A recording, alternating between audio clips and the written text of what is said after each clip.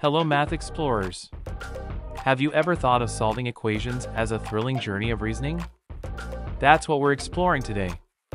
Our mission? Understanding equations as a process of reasoning and explaining that reasoning. Fasten your seatbelts, we're diving into the world of equations. Solving equations isn't just about finding answers. It's a mental exercise, a process where we use logical reasoning and problem-solving skills. Think of equations as puzzles, and we're detectives trying to crack the case. Let's kick off with a simple rational equation. How about 2 over x equals 4?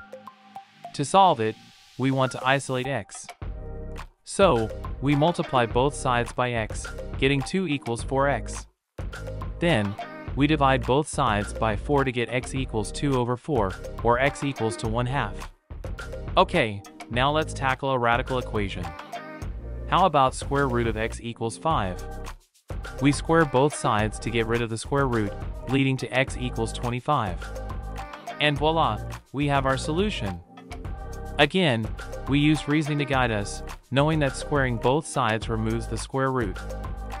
Now, let's see how these equations work in the real world. Say you're launching a toy rocket and you want to find out when it will reach a height of 16 feet. The height h in feet, at time t in seconds, can be given by the equation h equals 4t squared. We want to find out the time when h equals 16, that is 16 equals 4t squared. Solving this equation gives us t equals square root of 4 is equal to 2 seconds.